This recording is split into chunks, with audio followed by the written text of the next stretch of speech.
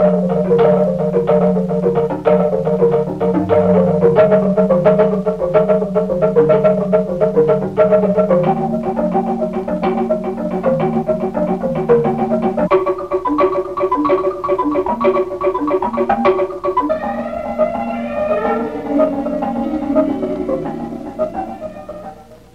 inscription given to me by a Japanese calligrapher has hung on my studio walls in recent years, and it says, "Though homeless, you make a shrine wherever you are."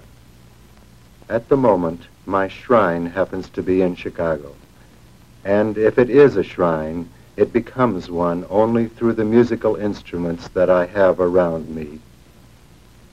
These are unusual in size, shape, and philosophic purpose. They are a musical necessity because I am essentially not an instrument builder, but a composer. I am a philosophic music man who, long ago, was seduced into musical carpentry. As a composer and a musical philosopher, I make my living by selling records of my music. I am both the manufacturer and the retailer, and I distribute the records very largely by mail. My music and my instruments are the expression of an ancient tradition in which sight and sound unite toward the achievement of a single dramatic purpose. This is not concert music. It finds its highest purpose in collaboration with other arts, with dance, with tragedy, with satire, with farce, and, in the present instance, with the art of film.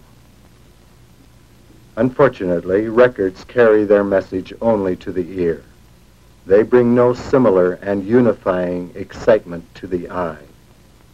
With film, it is possible for the eye to explain to the ear, and for the ear to fulfill the vision.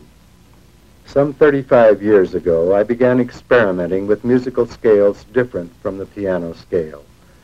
And for theoretical and practical instrument building purposes, I determined on a 43-tone to the octave scale.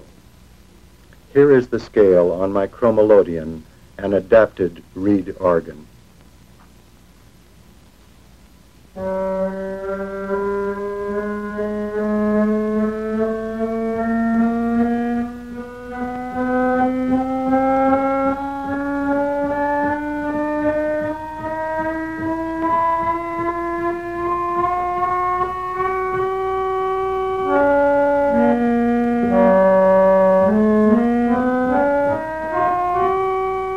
Here is the ancient Greek enharmonic scale.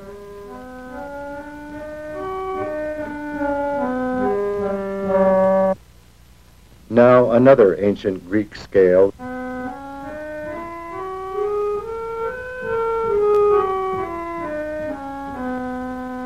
The 13 sub-bass reeds descend to a 33-cycle tone, the lowest C on the piano.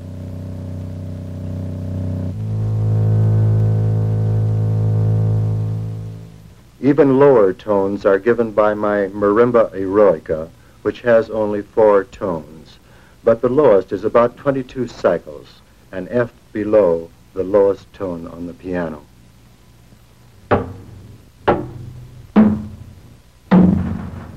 Unfortunately, sound systems are generally not capable of reproducing the profound resonances of this giant marimba.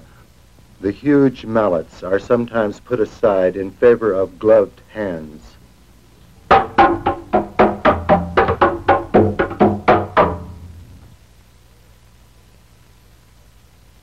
Going up the scale with the same type of instrument, the blocks become smaller, but this, the bass marimba, is still so large that the player must stand on a riser, as he does with the deeper marimba.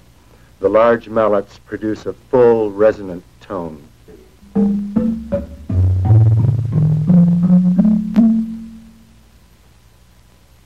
The tips of fingers a sharp bongo-like tone.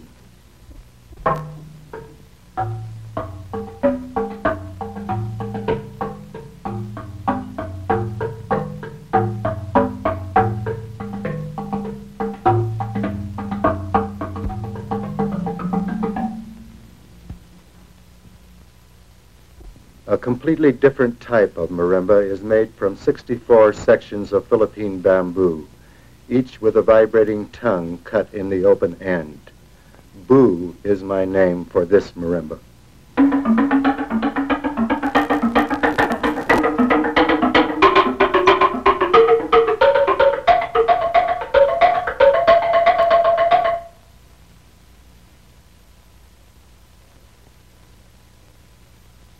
Five different sounds are heard on the instrument that I call the spoils of war.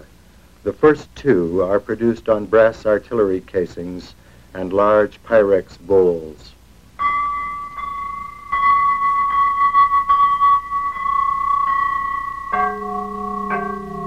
The third is a high block tone. The fourth, a deep tone.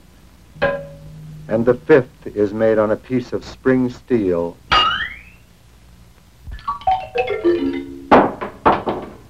The diamond marimba has 36 blocks placed in diagonal rows so that one stroke of a mallet will play either triads or full chords.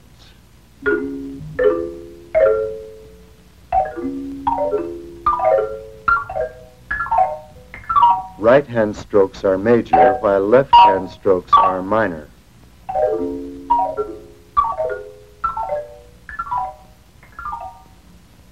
A passage of music shows one of the diamond marimba's potentialities.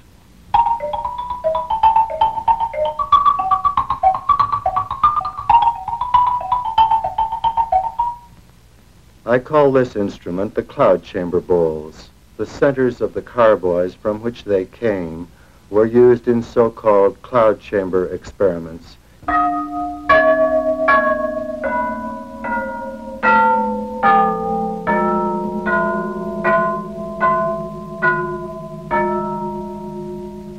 The harmonic canon, or harmonic law, goes back to the ancient monochord for its basic idea. The monochord had two fixed bridges and a movable bridge between, with which ancient theorists determined their scales.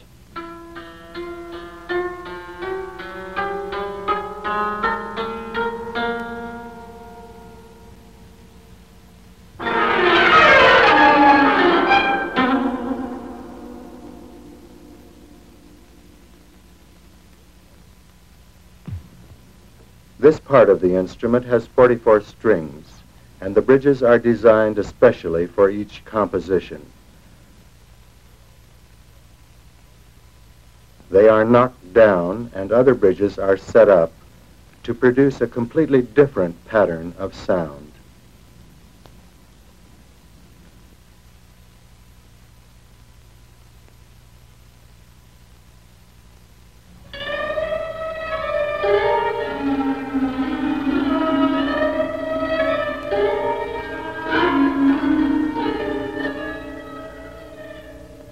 The twin half of the instrument also has 44 strings and still another bridge setting.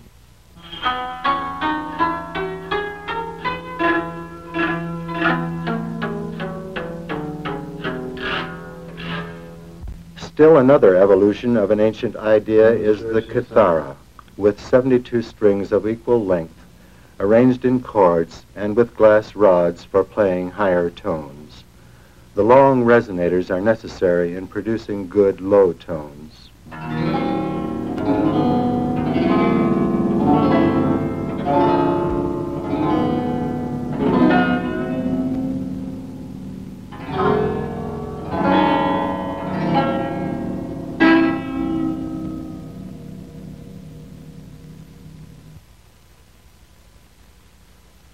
The surrogate kithara has 8 strings on each box and also uses glass rods.